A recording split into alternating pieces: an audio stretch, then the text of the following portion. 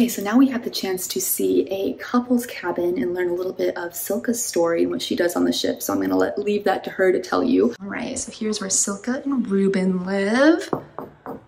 Hi, Silke. Hi, Carys. Come on in. Thank you for showing me around your beautiful cabin. Of course. So give us the big grand tour. The big grand tour, the big grand cabin. Yeah. This is it. One room. I love it. But it has everything you need, really. I mean, we have a little kitchenette. Yeah, let me get right over here. Okay. We have our little kettle, which to me is an absolute lifesaver. Yes. And then, you know, shoe storage space. Oh, that's nice. Important. Look at this. We did buy this one. This doesn't come with a cabin. Okay. But, you know, shoes, girls, it's yeah, you need something. You know. And then big bed, which is really nice. Yes. There's a little bit of a kind of office-y space, or you can connect your computer to the television to watch. Does the television come in every room? Yeah. Okay, that's cool. Actually, with every bed space. So if you're sharing your cabin with someone else, you would have your own television. Got it. It's kind of cool. It's very cool. I like it. And how about storage-wise? Have you found that storage is all right in this? Oh my. So I am really excited about this underbed storage. I'm not going to open it right now because it's a little crazy. But all of our suitcases are under there and everything you kind of need to like store away. There's plenty of space.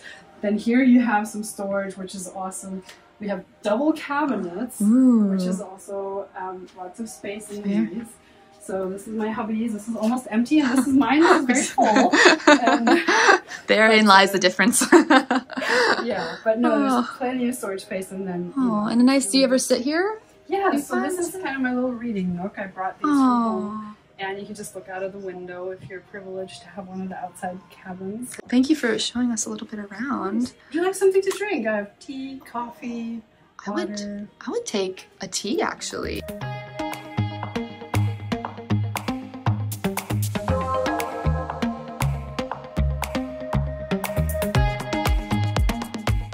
Thank you for having me to your cabin and for the tea. Absolutely. And I mean, you do so much on the ship. We're going to talk about your job later. But on a personal side, I'd be so curious to hear your story. How you ended up on the ship, maybe how you even met your dear husband, Ruben. So tell me a little bit about your Mercy Ship story. Sure. So it was actually funny because I heard about Mercy Ships a long time before I was actually able to go. Because on the ship, you know, we're volunteers. And I heard about Mercy Ships in 2005, 2006 or so, and it was just not, Like I was like a child then. Ages ago. So, but it was just not possible at that time for me to go to the ship. And so, but so somebody in our church actually did a presentation about Mercy Ships. Okay. And I was just so touched by that, and I was like, man, this sounds really good, and I really like their concept that they take the ship, the safe surgery to the patients. Yeah, that just kind of stayed with me. I'm sorry. No, this is life. This is your tea, so now if you want to remove your tea bag. Oh, it's for the tea. That's it's for the tea. I always tie my tea. I'm one of those I've people. never done that. Really? I've never tied my tea until right now. Have I been doing it wrong? No, but how do you know when it's like perfect? I guess I've never had perfect tea. Wow, this is exciting. Gosh. Sorry, continue while I drink my perfect tea. And every once in a while, God would remind me of this, like, look, there's Mercy Ships. And I was always like, yeah, but I can't right now, I can't right now. So for 10 years, I had that with me. And at some point in 2014, it must have been, I started applying with Mercy Ships as an anesthesia nurse on board. And that still took a while before I actually made it on board. It's a long process. Yes, it is. It's a very complex HR process, so that takes a while, right? But then the timing was right for me to go. And I was working in a wonderful hospital in Switzerland at that time. Great colleagues, great hospital. And I asked my boss for a leave for 3 months, and I said, hey, I kind of want to check this out, and I would like to go and see how it is. Yes. And he said, oh, you're not coming back, are you? And I was like, yes, no, of course I'm coming back, because they're all volunteers. How are you going to do forever? Exactly. So he gave me the leave, long story short, and I went. It was in Madagascar that I went to the Africa Mercy. And I just fell in love with the community instantly. So yeah, I stayed there, and sure enough, my boss was right. I really loved it on board. So I went home, and when I came back, he said, so did you bring your letter of resignation? And I was like, yep. So I sold all my stuff, Wow. put some of things in storage, but like car and everything, got rid of my apartment. And then I went to Texas to do the onboarding course. And Texas was wonderful in itself, but I also met this wonderful guy there. Oh, who could this be? So his name is Ruben, and he's from the Netherlands. Spoiler alert. Which is kind of funny. That's true. We have a lot of Dutchies. We love our Dutchies. Yes. So met Ruben there, and it was really cool because I got to meet him in a very casual environment, and we just got to really know each other and got to like each other. So we went through onboarding and the field practice, which was really hardcore but very good. And then we came to the ship, started hanging out often, had breakfast together. Oh, having breakfast on the ship, that's a big deal. I know, sure. That's how it starts.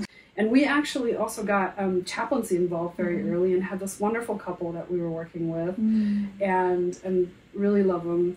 And that was really helpful, because even though you would think maybe, so I'm actually from Germany, maybe you would think, oh, the Germans and the Dutchies, they're so close culturally. There's differences, and I found that really helpful to just meet with that couple. So my now husband, had signed up for 10 months at that time. Oh. I had signed up for 2 years, and now it's 2023. And then you were going to tell me a little bit about what you do. Yeah. I'm wondering, would it be cool if we just went down to your office maybe? Sure. Yeah. You could tell me what you do. All right, let's go. Let's head down to your office, where's your office?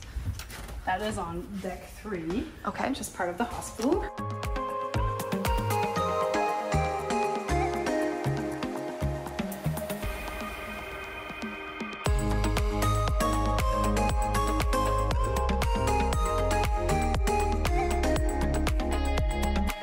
And here you are, clinical quality improvement specialist. Yes.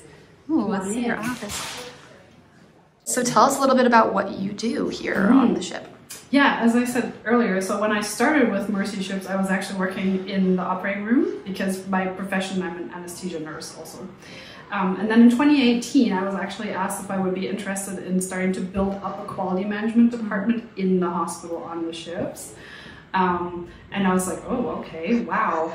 That seemed like a huge task, because with mercyships, we're very much wanting to provide really the best and highest level of care to our patients. And so that's not just in the immediate patient care, so we measure how we're doing with all sorts of things like you would add in a normal hospital as well, where you look at surgical site infections, any hospital infections, blood-body fluid exposures, sounds a little gory, sorry. And we look at clinical incident reporting and all of these things. And then also document management is also a big part of it, because we in mercyships have so much new crew coming in that we really want to preserve the knowledge management, the things that we've learned over the last 40 years in mercyships, things that have worked well for our patients. We want to, of course, maintain that. So there's a lot of documentation to that as well. So then I began working as a hospital quality manager, and every ship has one hospital, and there's one quality manager there. And now, as you pointed out, I'm the clinical quality improvement specialist, and that just means that this position kind of oversees the quality management department on both ships. They support the quality managers on the ships, and they look at the big picture of how we integrate with other departments in mercyships. For example, monitoring, evaluation, learning, and development for the long-term impact, because we want to make sure that not just the short-term surgeries are serving our patients best, but also the long-term impact that we're leaving behind. And that also has to do with our medical capacity building and training. I think that these departments are not something that people are familiar with, so I'm really glad you came by. Me too. And I want to throw a little sales pitch, if I may. Yes, please do. So for the people out there, if you're interested in quality management, if you have clinical experience, if you're a quality manager, if you're a clinical quality improvement specialist, whatever, we actually have a homepage where you can reach out to look at opportunities, and it's opportunities.mercyships.org. I'm sure you can throw in some high-tech link. There you go.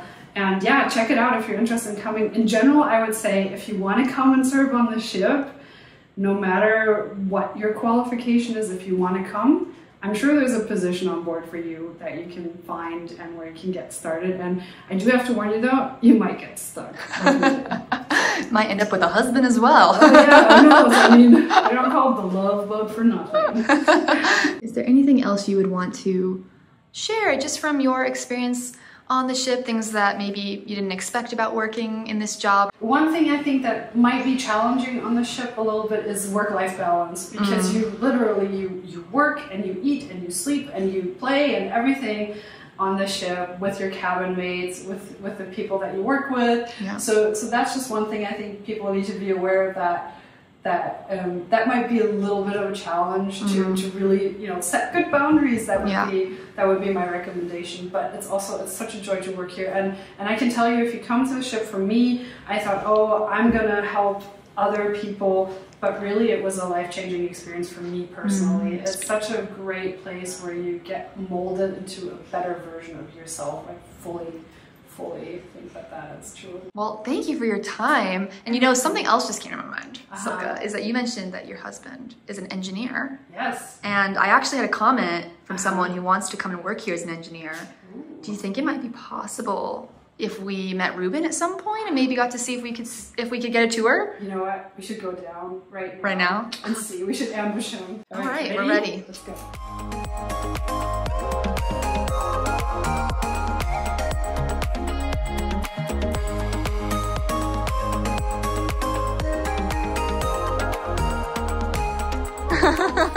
Good to see you.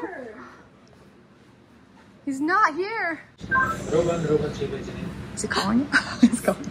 Gotta have good connections. Yeah. There he is. No. Oh yeah, Hey. Carys and I were just chatting a little bit. yeah. And so we had this wild idea if you would be available to give her an engine room tour. Of course. Yeah. That'd be great. That'd be awesome. Thank you so much. He He is, yes. Starting the engine control room to get some hearing protection, because the engine room can be very loud. Okay.